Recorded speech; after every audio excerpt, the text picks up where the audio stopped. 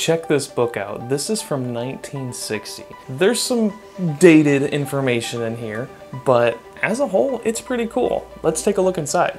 Here is the book in all of its magnificent glory. On the second page, we have the copyright. 1964 and 1956. Table of contents here. This is what we're going to be going through. Get an idea of what's in this book. But there's some good information and good photography in here, that's for sure. Oh, check this out. This is one of my favorite photos right here. I just really like the framing with the archway here and the contrast from the light and the dark of the people. It just really sets the scene and tells you what's going on here. So this was something that I kind of disagreed with. Like, it says have the sun behind you. Put your subject directly in front of the sun. We got some rules here. Oh, this is important.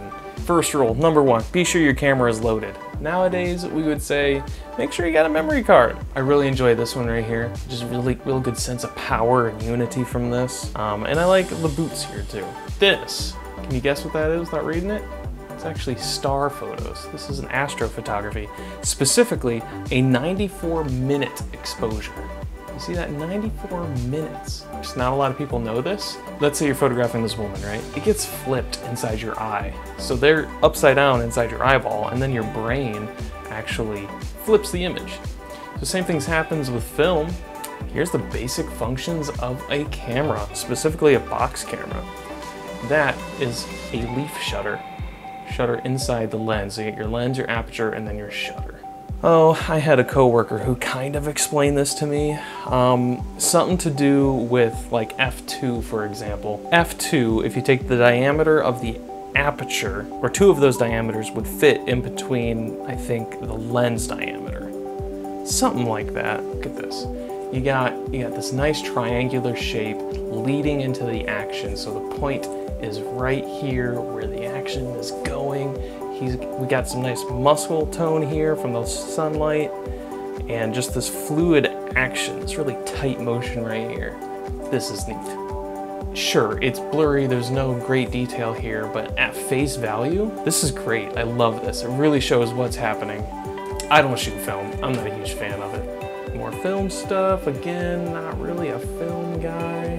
And you know, the more I look at this photo, the more I think it's been edited afterwards, because that elephant is like a tone of blue I haven't seen an elephant before, and the one behind it is like purple. So I think this has been edited. Oh, look at this. This looks familiar. Isn't this a wallpaper on Mac computers? That's totally that one cliffside on a Mac. I'm like looking at the pictures, to be honest. Look at that baby. That's a good baby shot. But I don't photograph babies, so yeah. Look like he's having a lot of fun. Maybe that's the purpose of the photo. I do this technique a lot. I have a lot of things in the foreground like that. I love this, holy cow. Beautiful. Mistakes to avoid. Make sure you focus your lens. Make sure your lens isn't dirty. Make sure you don't move to cause blurriness. Stop the motion in some circumstances for your subject. Level your horizon. Oh my god, I see this often. This Dutch angle, gross. This is literally called don't scalp your subject. Subject scalped, you scalped her.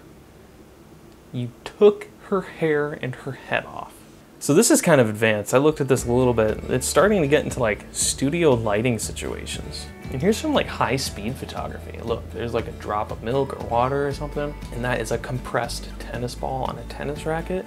Oh, these are old cameras. Look, I have this camera. I'll be right back. I'm gonna go grab it.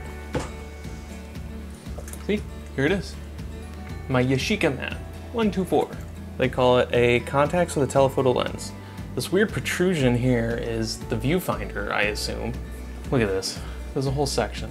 Good pictures with any camera.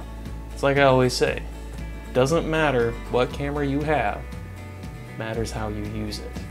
Look at that. These are just great. You can probably just take these with your phone nowadays. All right, this next section, I'm probably gonna blast through kind of swiftly because it's like developing film. I'll go through it, but I'm not interested in this. A lot of people are. I just don't enjoy film photography.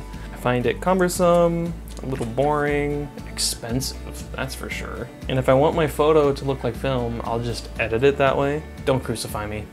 For an amateur's book, this goes really in depth. I've talked to some aerial photographers. They were crazy.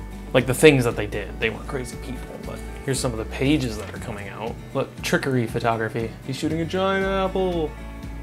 This one is, what, he's in a jar? These are the photo credits. Every person whose photo is in this book, they give him credits. That's good.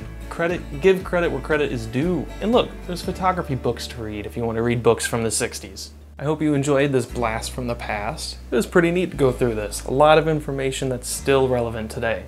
What was your favorite part, if you had one? What's something that you want to know that wasn't in here? Anything? Let me know. Hope you enjoyed the video. You have a great day.